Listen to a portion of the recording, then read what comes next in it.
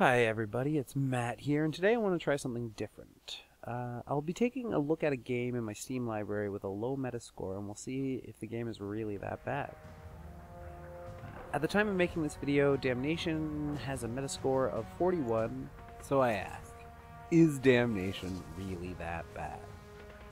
At first glance, the game looks pretty good, but if you look a little closer, you start to see that things are a little more boxy, and textures look a little pasted on when you get close up. There are these ugly repeating textures on the really large surfaces like cliffs and stuff. All that, and then the frame rate chugs out if there's really much going on at all. The animation is a little robotic and stiff at times.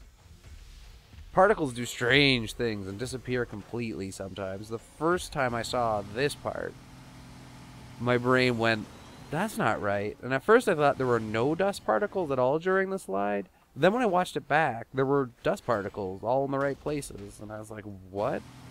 I really clearly remember there being no dust particles. Well, then I noticed, the part that broke my brain is there's like a frame or two, or a few frames in the video where they just disappear. There are no dust particles. And that's what stuck in my head. And what I remembered was no dust particles.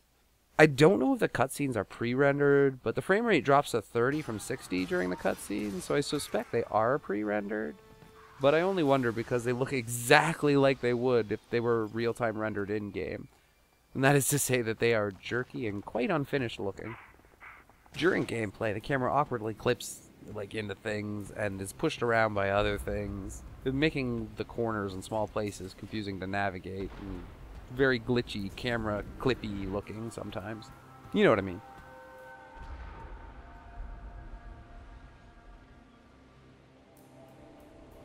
The sound is generally acceptable. Things sound like they should. The engine noise is kind of annoying, but overall everything fits fairly well. The VO work is, again, it's okay, but it's unpolished. The actors weren't winning any Oscars for their works with their accents. Oh my god. But in the realm of video games, it's better than Resident Evil. The story, again, it's standard. I won't spoil it for you, but there is an oppressive regime that needs taking down, and your wife is missing. No Oscars here either. Player controls suffer from the same issue as the animation. It's stiff, but I mean it works. I kind of wonder if the movement is tied to the animation in kind of backwards way, and that's why it's so awkward. I mean, there's this one part where it's really annoying. You have to get underneath a zip line to jump up and grab it to slide down, but the controls are so horrible. It's like it's like trying to balance on a unicycle, but like more than that, like a unicycle on a beach ball while undergoing massive head trauma. Vehicle control is pretty much the same, and with the added speed, oh my goodness, all bets are off. On top of that, the bikes drive on the friggin' walls. This adds an extra dimension to the stupidity.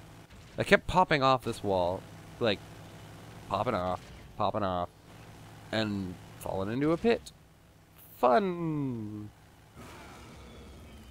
It's a little tough to show off clunky controls in a video, but I think you get the idea. I ran into some fun stuff that led me to think the enemy AI had some problems, but they're generally competent at shooting at you if you run in a straight line at them, so there's that.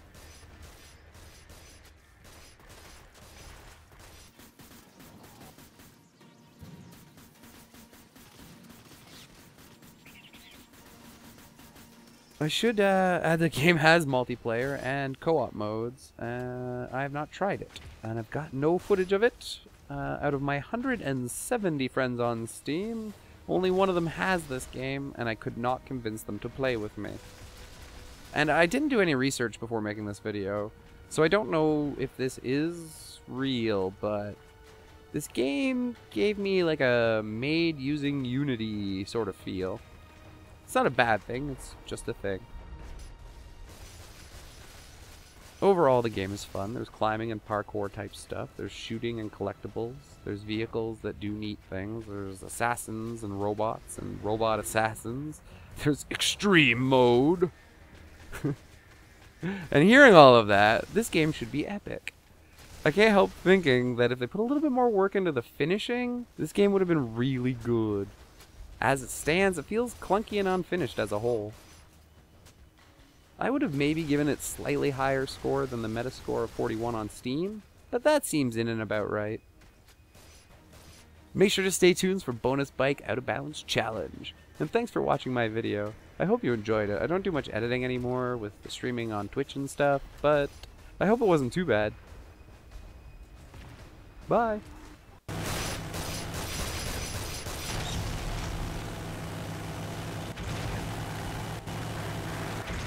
Are you taking in the sights?